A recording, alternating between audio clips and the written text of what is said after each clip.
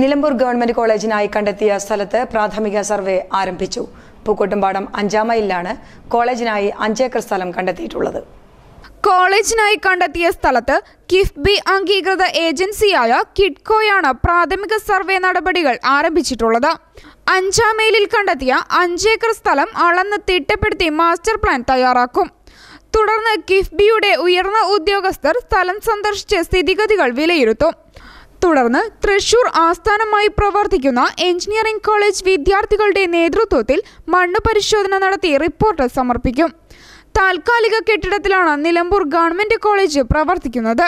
ഓരോ വർഷവും വിദ്യാർത്ഥികളുടെ എണ്ണത്തിൽ വരുന്ന വർധനവ് അടിസ്ഥാന സൗകര്യങ്ങളുടെ അപര്യാപ്തതകൾക്കും ഇടയാക്കുന്നുണ്ട്. കോളേജിന് സ്ഥലം കണ്ടെത്തി കോളേജ് മികച്ച രീതിയിൽ പ്രവർത്തനം ആരംഭിക്കാൻ നാട്ടുകാരുടെ എല്ലാ സഹകരണവും ഉണ്ടാവണമെന്ന് college special officer doctor Sanjay Kumar സ്വന്തം ന്യൂസിനോട് പറഞ്ഞു.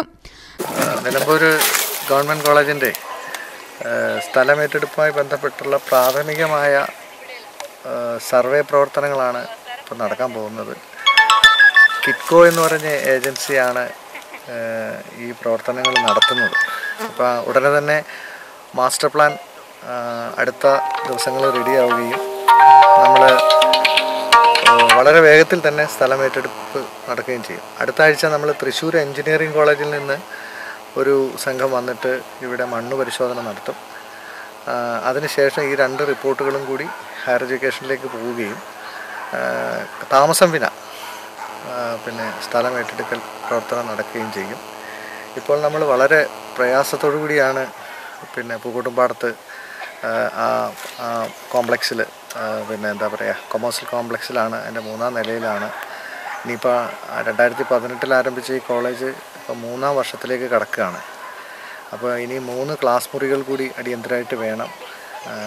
കുട്ടികൾക്ക് പ്രാഥമിക സൗകര്യങ്ങൾ നടത്താനുള്ള സ്ഥല സൗകര്യങ്ങളൊക്കെ ഉണ്ടാവണം.